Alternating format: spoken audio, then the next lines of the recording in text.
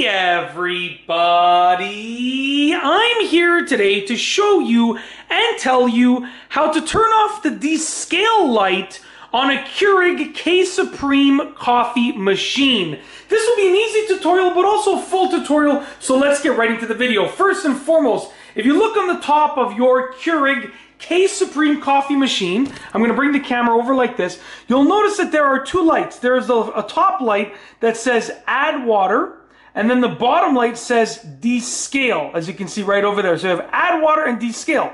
Now here's the thing, a lot of people will see that the light has illuminated, but they don't know how to turn it off, and it's actually a really easy process. There's not a button combination or a button that you have to press that will turn it off. It's actually supposed to turn off once you've completed the descale process. So let me explain this to you really quickly, okay? You're using your coffee machine, your Keurig K Supreme coffee machine, which is what this is right here, okay? Eventually, that descale light is going to illuminate, okay? And then that's telling you that it needs to be descaled, okay?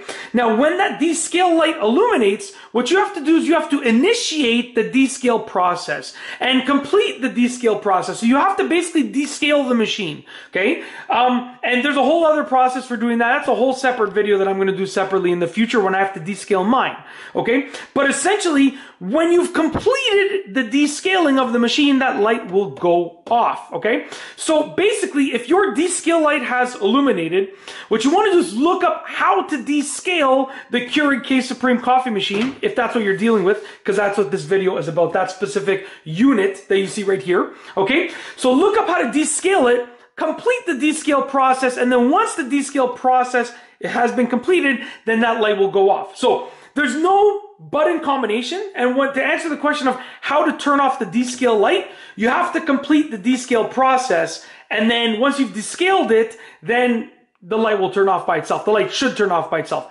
That's it. It's actually a really simple answer, but like I said, you got to look up that process separately, because that's like a whole other longer video that I will do in the future the next time that I have to descale my machine. That's it. If you like this video, please be sure to give it a thumbs up. Let me know what you think down below as a comment. And of course, be sure to subscribe for more great videos just like this one.